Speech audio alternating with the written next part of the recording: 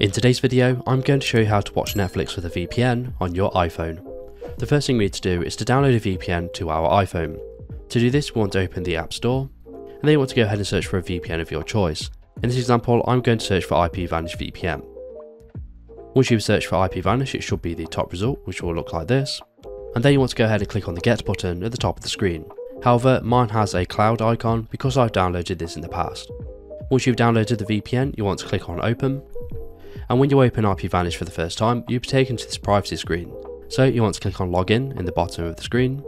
And then you want to go ahead and enter in your login details and sign into your account. However, if you don't have an IPVanish account, you want to click on the link in the description of this video or in the pinned comment where you can get yourself an exclusive discount on your IPVanish account.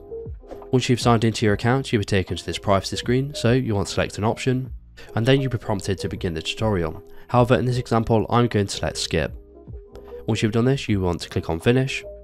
You'll then be prompted to create a VPN configuration, so you want to click on Allow, and then you'll need to enter in your iPhone passcode, and once you've done this, you'll be taken back to the VPN app, and you can start using it just as you normally would. So in the example of this video, I want to unblock the US version of Netflix as I'm currently in the UK.